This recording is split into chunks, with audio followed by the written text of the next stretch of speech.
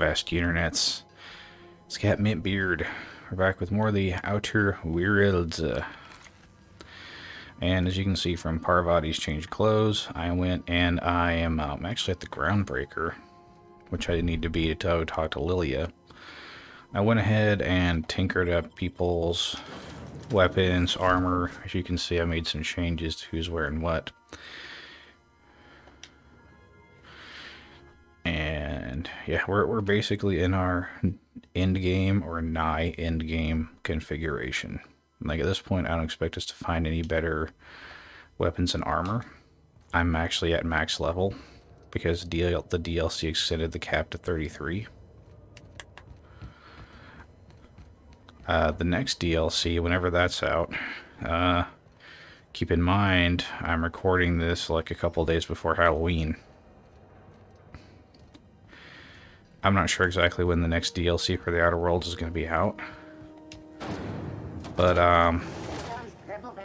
I do plan to cover it and do a Let's Play of that as well. Oh, and I also, yeah, I showed where I picked up the spacer gear. We already covered that. Okay, so we're going to go talk to Ilia. I might find like a mod or something here or there that I want, but that's going to be about it.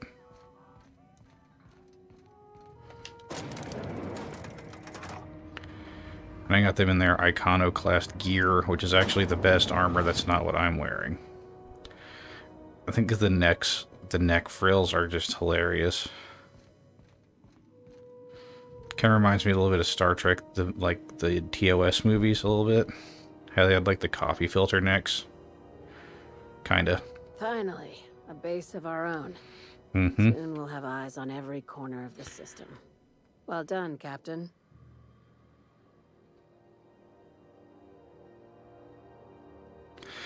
The base had scientists in suspension tanks. Some might still be alive. I heard about that. While my lawyers scratch their heads wondering how we deal with human salvage, I'm leaving the researchers in hibernation. Aside from the automated security, did you meet any resistance at the station? UDL buzzed, but I convinced him to back off. I knew it. They've been shadowing us since Monarch, maybe even longer. I've been less than honest with you. Mm-hmm. Your assignments weren't strictly about the salvage business. Oh, do tell. You might have figured that out already. Yeah, actually. Man.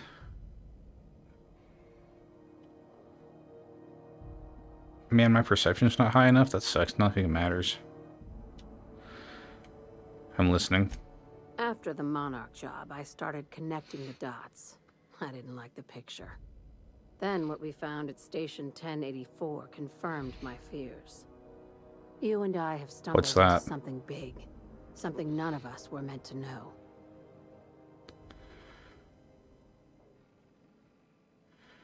You had my interest, now you have my attention. Glad to know it, Captain. Ask yourself why a skeleton crew was studying that Alta Vitae gas in secret.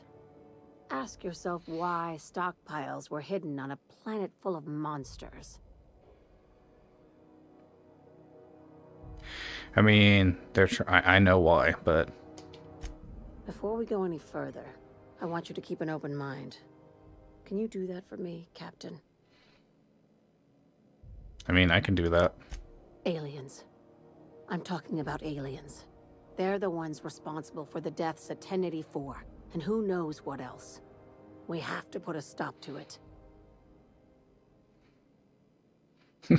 Aliens?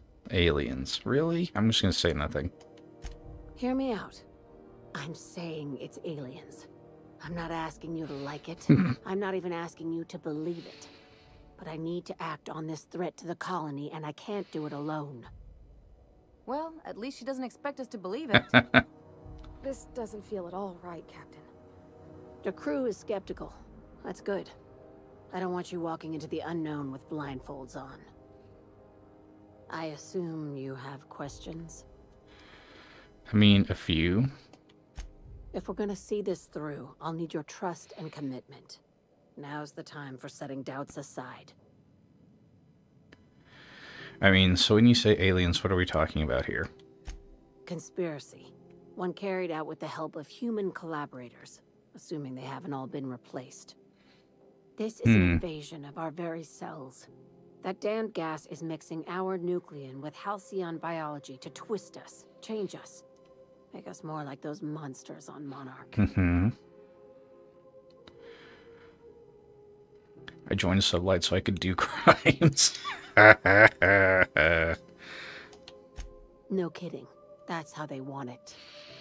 When I lined up the evidence in my spreadsheet, there was only one possible conclusion looking back at me. This is my data talking, not my anxiety or lack of sleep. How do you know I'm not an alien? Sharing my findings took a calculated risk. If you were a spy, I doubt you'd even realize it. Only your cells would know. Interesting.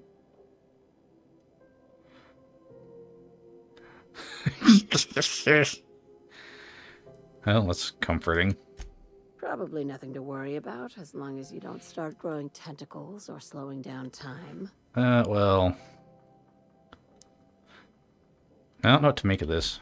If you don't believe me, go pay a visit to the puppet master who's working against her own kind. Dr. Chartrand is the crooked psychopath behind the gas experiments. She sold out her species. I need you to put a bullet through her skull.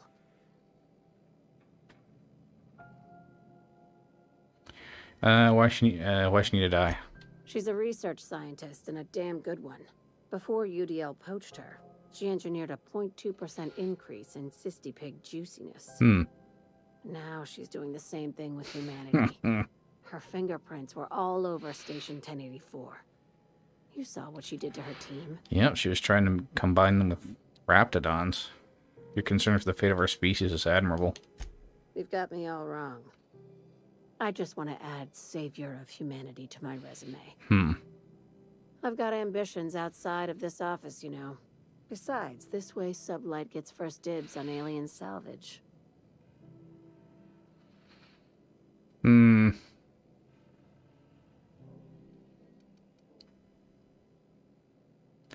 I mean, labs I passed you didn't seem that evil. Do you usually come across innocent people trapped in suspension tanks? Because some of us would call that excessive. Remember, the tanks were just the shit she left behind. Just imagine the experiments she carted off to her next lab. Alright, sounds messy, but I'll take the job. This keycard will get you through the front door of her Byzantium estate. Don't ask how I got it. You might not like the answer. By now, the other side knows what you're doing. Don't trust anything Chartrand says. She's compromised down to the bone. Maybe even deeper than that. Alright. So that sounds like we're gonna have more biz in Byzantium. Alright, so let's go get this, I think I've figured out what you need. assassination, personal quest. Our crew's like a machine. All the parts got to work together or we'll shake ourselves to pieces. And some modeling. We need each other to work right. You need a team, and I need someone who'll be truthful with me, even when it hurts. Guys, can you stop talking on the elevator? Need is people staying the hell out of my business. If that were true, you wouldn't be here. You're She got you. Funny. You drop a wrench on your head or something? Alright, why am I walking? Oh, here it is, Ike's Armory. That's why you buy the where you get the Spacer's outfit.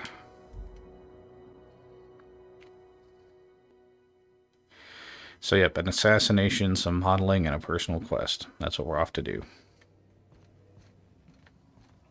Future me, if you happen to remember that, and progressing the plot, that might make a great title. Byzantium. Byzantium. Byzantium. Alright, let's go to Byzantium.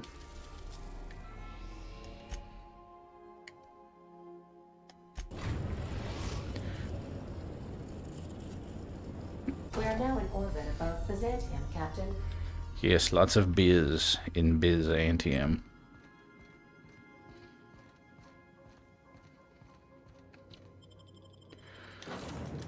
Okay, taking Ellie because it's her personal quest, taking Parvati because I freaking want to, and that's what we're doing. When you play through, you can take whoever you want.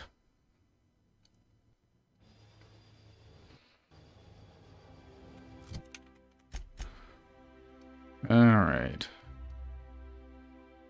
I can't quite fast travel there, but I can a little bit. I can get closer.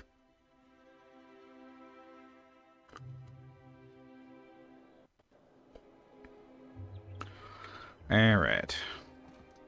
Put the gun away. I don't want any. Not like it matters. Spacer's choice. It's not the best choice. It's the Spacer's choice. Actually, out of curiosity. Speed, grip, whisper, quiet, muzzler, improved silver tongue. I don't care that much. See, because let's see, mine's already modded out. And I'm pretty sure silver tongue and things like that, if they're on your companion, they don't matter because your companions don't make skill checks. I love Byzantium.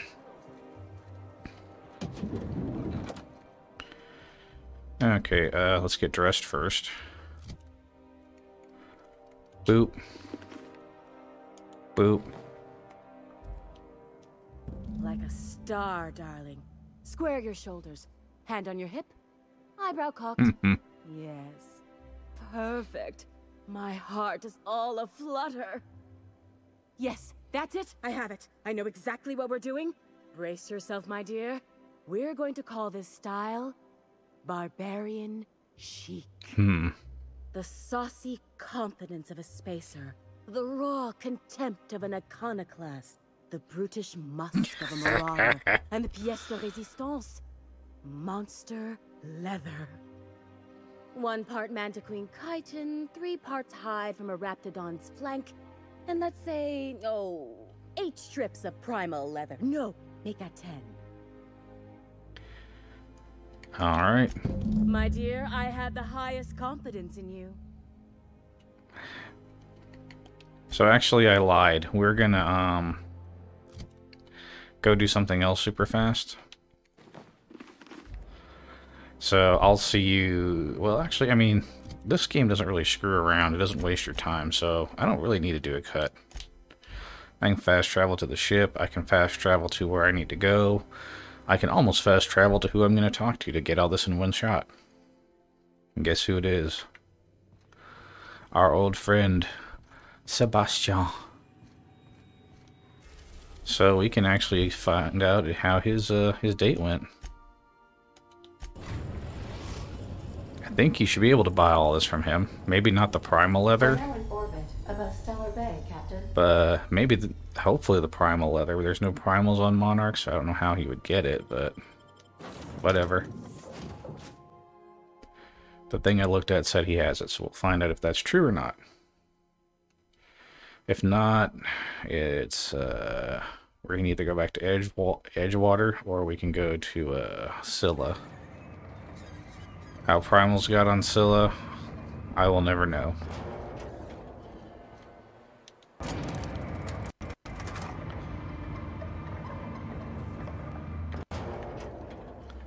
Alright, pardon me. Let's see. Where was Sebastian anyway? I wonder sometimes what they're doing on other colonies. I remember he was standing on like a corner. Following the same tossball games?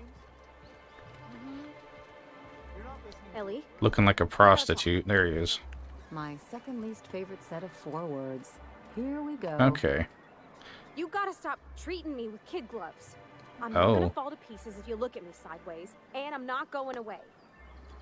It's fine if you don't like me, but we gotta find a way to work together. For the crew. Never heard you sound this forceful. It's kind of refreshing. That's interesting. Alright. You look like a man who's looking for some mostly fresh animal parts. I am. Let's see. Raptidon meat, Mantiqueen chitin. I just need one.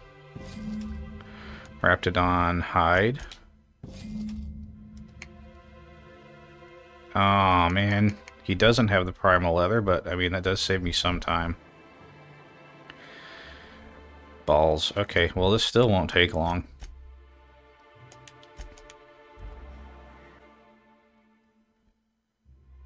For simplicity's sake, I'm thinking Scylla is probably going to be the easiest way to go.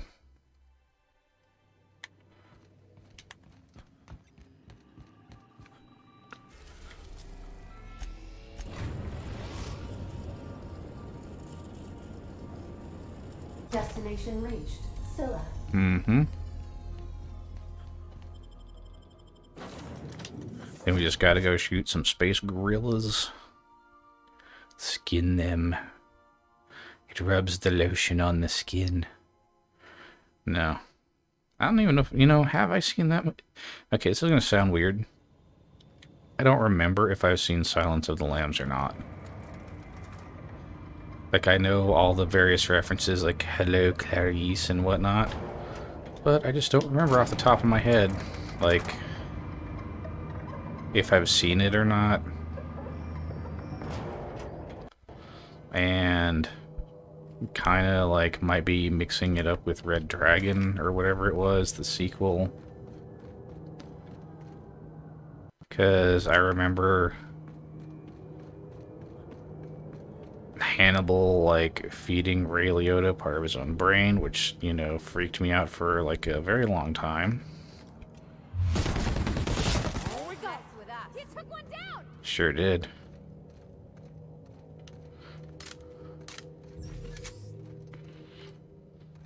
You know. Boom! Sneak attack. No hard feelings, okay? My kind of. Hadn't done that in a little while. Not bad, huh? Not at all.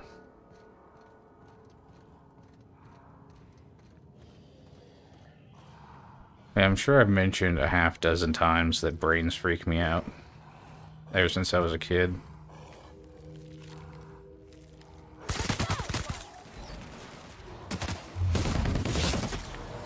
Wow, that one actually exploded.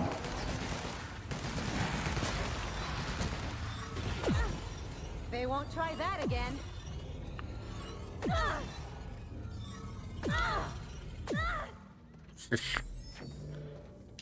It's 2 primal leather.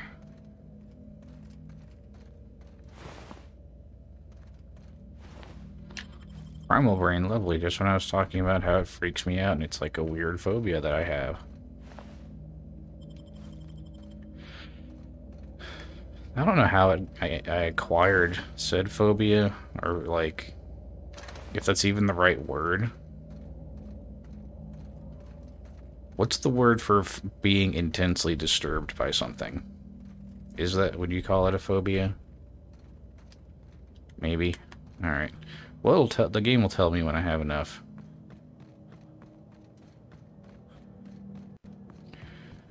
So let's just run around.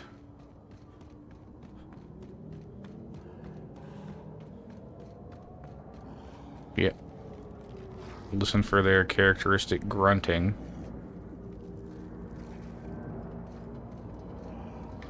Oh, hey. Take your best shot, asshole.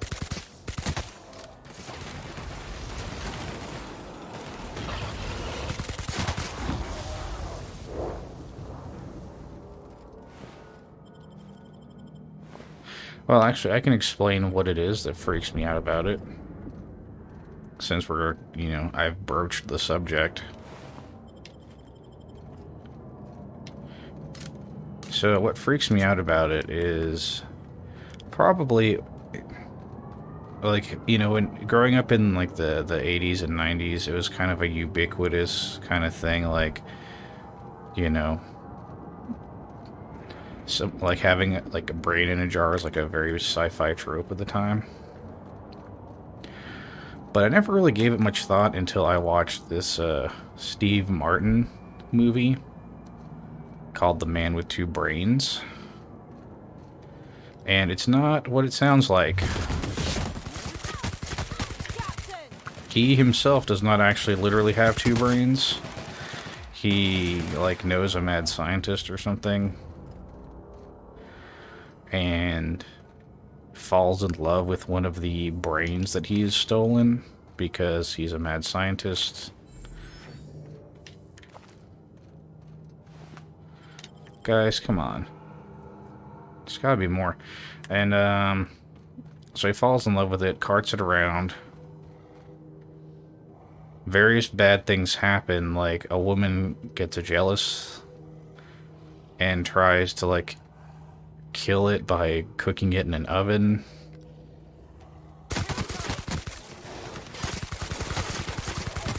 And Colonel Butterscotch, that's new.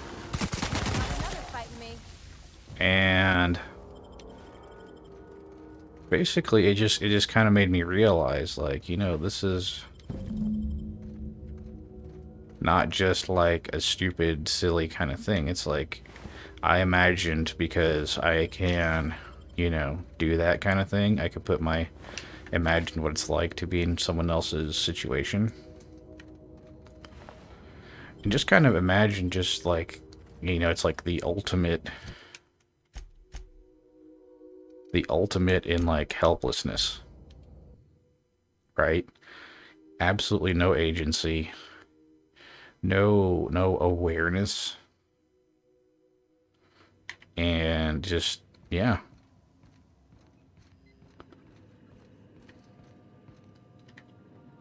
So, you know, as unrealistic as it might be for something like that to happen, I guess that's just my personal worst fear. We are now in orbit above Byzantium, Captain. Is that would happen to me.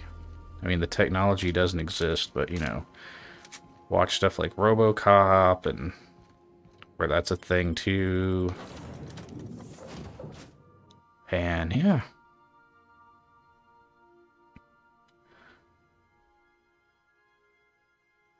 And also Robo-Brains and Fallout. That's actually kind of worse. It's like, you not only does that happen to you, but then you get your individuality removed somehow, and you get turned into a robot. Also, you know, see also the Cybermen from Doctor Who.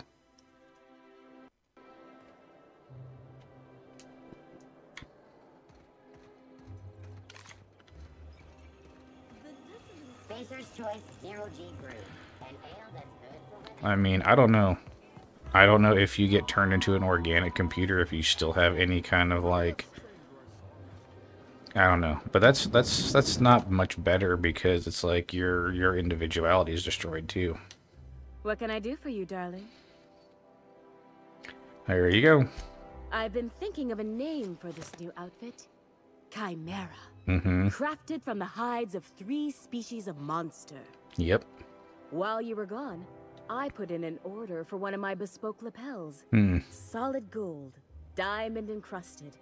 If it doesn't have one of my lapels, it's not a Jolicoeur original. Those slackwits at HPS are holding my parcel while they wait for a signature. Bureaucracy is so utterly insufferable. Be a dear and retrieve it for me. Sure thing. Wonderful! I'm giving you authorization to retrieve this parcel on my behalf. You truly are my savior, darling. I'm on it. Alright, so let's go get the thing, and then we can wrap this up. I've always loved that.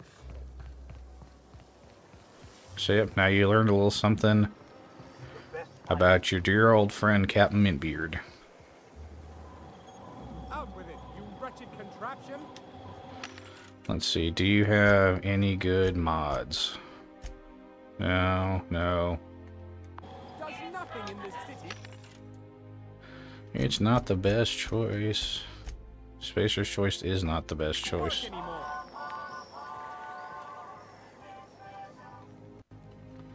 I'm on my legally allotted break.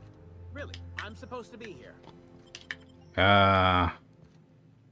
You don't sound like you're supposed to be here. What are you doing here?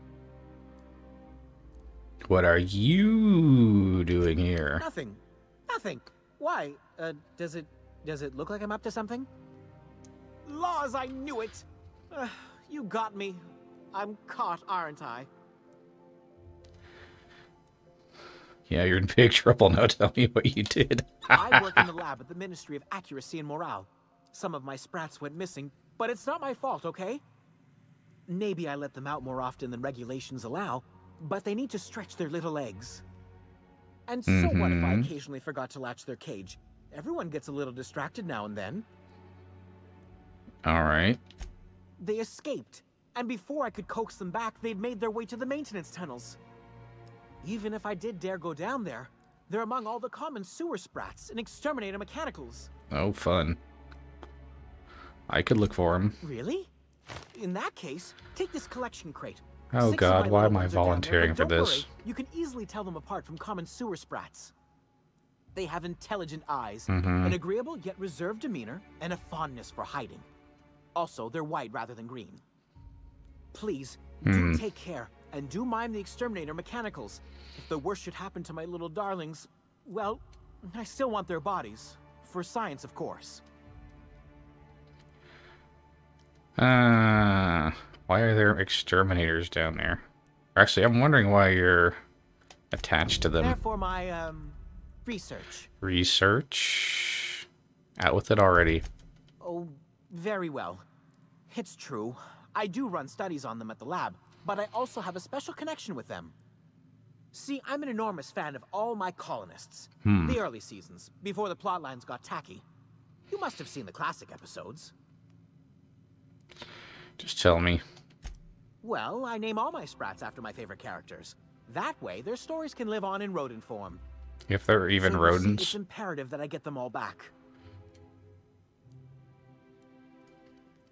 So what were their names? Not just names, they all have backstories too. Oh. There's Lord Reginald Kim III, Lady Philippa Farnsworth, Vonda von Vermington, Haroon Greenlee, Iskander Emmanuel Sanchez, and Evelyn Ensley Okoye.